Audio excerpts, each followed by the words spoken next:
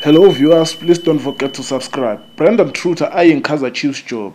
Yesterday afternoon, rumors circulating on the internet suggested that Brandon Truter and Sekhukhune United have parted ways amicably. The news did not come as a shock because after their 1-0 loss to Golden Arrows, an emotional Brandon Truter said he was considering his future as a Sekhukhune United coach. It seems like Saturday's results were the final nail in the coffin after Sekhukhune United lost on penalties in a game that ended in 0-0 draw against TS Galaxy.